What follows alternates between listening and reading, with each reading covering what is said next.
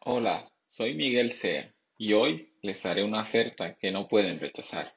Este año nos hemos dado cuenta de la importancia de disponer de tecnologías rápidas que permitan el test y prototipaje de nuevas técnicas de detección. Nos hemos dado cuenta de la necesidad de fabricar sensores de una forma rápida y fiable, adicionalmente sin generar una gran contaminación debido a la necesidad de su uso a gran escala. En el Instituto Nacional de Microelectrónica de Barcelona, que hace parte del CSIC, nos preocupamos por ser líderes en tecnologías punteras que ayuden a enfrentar los problemas actuales de la sociedad.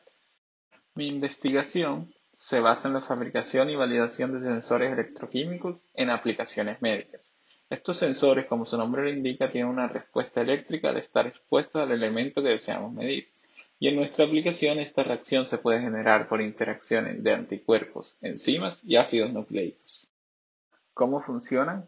Básicamente, al interactuar el elemento a medir con el sensor, éste responde modificando su estructura, lo que causa un cambio en la respuesta eléctrica, la cual es leída por el electrodo y finalmente traducida al sensado del elemento. Para estar acorde con la economía circular, estos sensores deben ser fabricados bajo un enfoque ecológico, sin dejar de lado que sea una medida cuantitativa. Para esto he usado una tecnología de no contacto, un proceso aditivo, sin residuos de material y con un fácil traslado del diseño a la fabricación. Esta tecnología es el inkjet printing, bastante conocida por ser una tecnología drop on demand, que deposita pequeñas gotas con volúmenes de una millonésima parte de microlitro sobre el sitio que se requiere.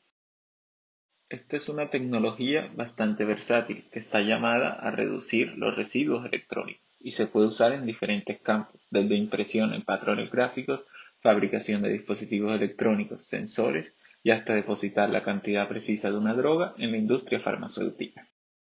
Usando el inkjet he fabricado sensores en diferentes plásticos y papeles, además usando un enfoque novedoso en cada sensor.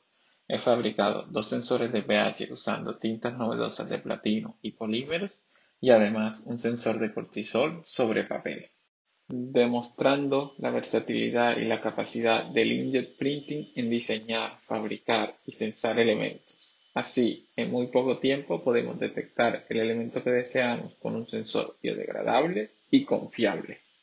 Yo soy Miguel Sea, hago parte del grupo de aplicaciones biomédicas del IND CNM y apruebo este mensaje.